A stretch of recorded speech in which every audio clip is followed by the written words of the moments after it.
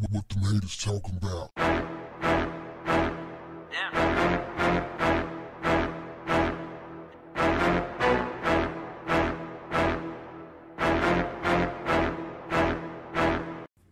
What's up, family? T.I. challenged 50 Cent to a Verzuz battle, and the internet erupted. T.I. told 50, come on out. Put up 20 of your best records and sit across from me. I play my 20, you play your 20, and see what happens. He also said that 50 had issues when he tried to go up against Kanye West. He said it didn't work out too well for him. He turned up a little bit more when he challenged Dr. Dre and Eminem. He told 50, bring Dr. Dre, Eminem, and G-Unit with you.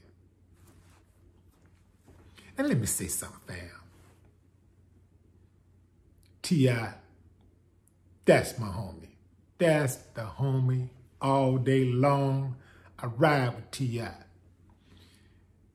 Let's talk about this music for a moment. T.I. got some bangers. I mean, back to back to back, he can run it a couple of hours easy, like easy. But talking about Dr. Dre, the variety, right? And that's where I think Dr. Dre really shows off at. The diversity, the variety of sounds through the years. We're talking about Doggy Style, The Chronic. We're talking about Straight Outta Compton, 100 Miles and Running. Wow.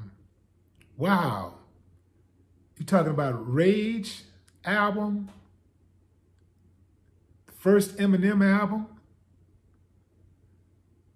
I mean, we're talking about a lot of range here and just great songs, great production through and through.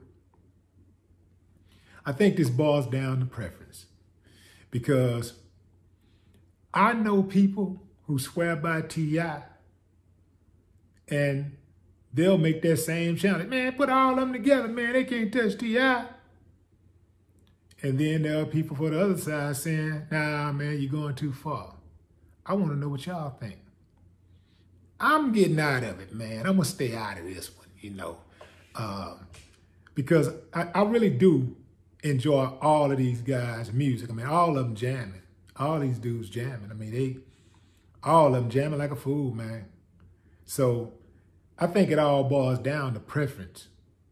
But taking on all these guys at one time, nah, dog. I wouldn't advise. Nobody's that good. You know, like Dr. Dre himself couldn't take on the top, you know, 3 or 4 artists, you know, in the hip hop in the game, you know, alone. He couldn't do that, you know. Nobody's that good. Even it's like Jordan, you know, comparing Jordan and saying Jordan could take on LeBron James, Steph Curry. Now let's put up some size. So LeBron James, let's say T-Mac in his prime, and let's say who else? Who's another good guy that can score, a great scorer? Kobe. I'm tripping. Kobe. It's like saying Jordan could take on Kobe and LeBron and T-Mac in his prime, or even Carmelo Anthony. Nah, that ain't gonna work out too well for Jordan. But what do y'all think? What do y'all think about this? If nothing else,